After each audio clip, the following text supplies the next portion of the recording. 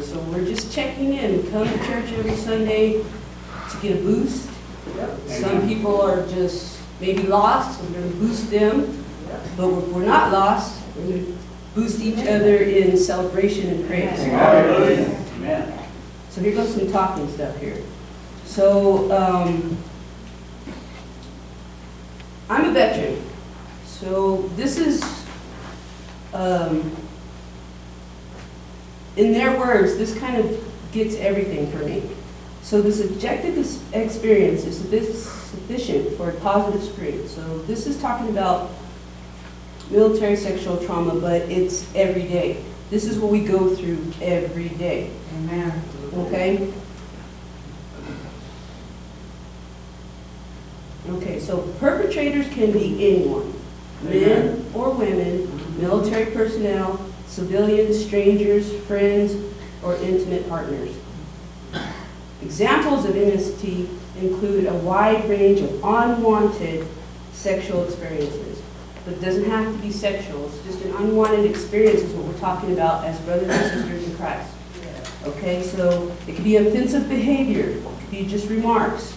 It could be attention, touching, anything that occurs to you that you don't want to happen.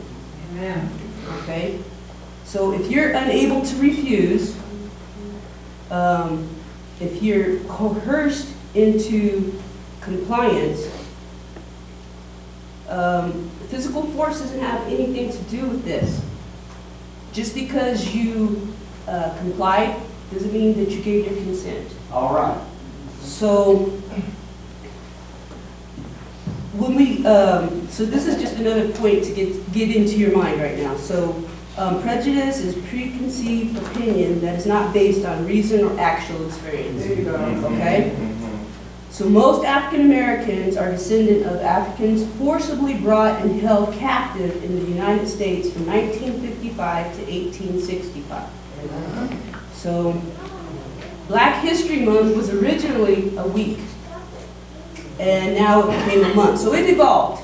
Okay, so these are just points. It may not be concise or what's that other word?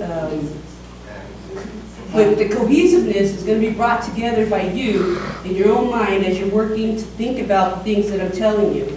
So right now I'm expecting that we're having a conversation, even though you can't talk back to me. We're having this conversation because the Spirit of God is in here and we're trying to boost and understand each other. Amen. Okay? So here's one point that I thought was, I didn't even realize it myself. So originally established to educate free slaves to read and write. The first of the historical black colleges and universities was Cheney, C-H-E-Y-N-E-Y. Don't know if I'm saying it right. It's a university in Pennsylvania. It was established in 1837. Okay, so you get the point here, right? The thing I wanted to bring that to you because Jewish Americans were the professors at that time.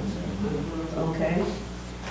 And Christianity was brought to the slaves at that time to get them to basically be obedient. But there's a line in the Bible there that says that if I'm obedient to you, you're going to treat me right. All right. Okay, so I brought my Bible today because that's kind of what we did as I was growing up. My grandmother started many different churches as, one faded and she started another. It wasn't because she didn't like that church. It was just the evolution of stuff. We always brought our Bibles until today. If I go home, where's your Bible? But I was going to say, where's everybody's phone? Because I know you guys have a phone in here, and the Bible app is there, right? Okay. So what I'm saying to you is to avoid the Jim Jones effect. Does everybody remember that? Okay, so he took his Bible and threw it on the floor. And he said, don't believe these 5,000 lies or whatever it was in there. I'm telling you, make up your own mind. Oh, yes. Believe and serve and have your own relationship because that's what God glorified in slavery. And not necessarily slavery, but the use of people And we just happen to be one of those groups that they have labeled. Because God's people are persecuted. We've just heard that. Let me go to another one. So in Hosanna 4:6, you got, my people are destroyed from a lack of knowledge. Okay? Let's not have that happen to us. We need to go out and find out for ourselves. We need to be sure in our hearts that that's what we're doing and we're not doing it maliciously. So, I'm big on like noticing parables and how they are affecting in our everyday lives. So this is what I'm saying to you. A farmer went out and planted some seeds.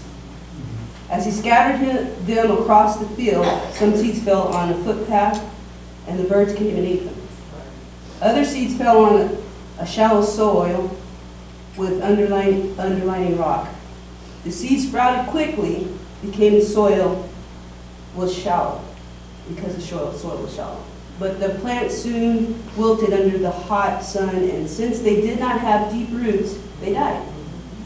Other seeds fell among thorns that grew up and choked out the tender plants. Still other seeds fell on fertile soil, and they produced a crop that was 30, 60, even 100 times as much as has been planted. Anyone with ears here should listen and understand. Amen. It's about understanding. Black Americans' history is our history. We're blacks in American history. History began, if you look in your Bible, and I think it's not necessarily the first page, but Genesis chapter 1, verse 1. It says, let me read it for you. In the beginning, God created heaven and the earth. That's our history as it pertains to church in Christ.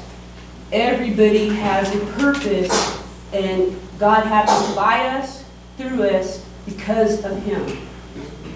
So, if I'm shaking it up, I'm shaking it out, we're going to shake it off and give it to God.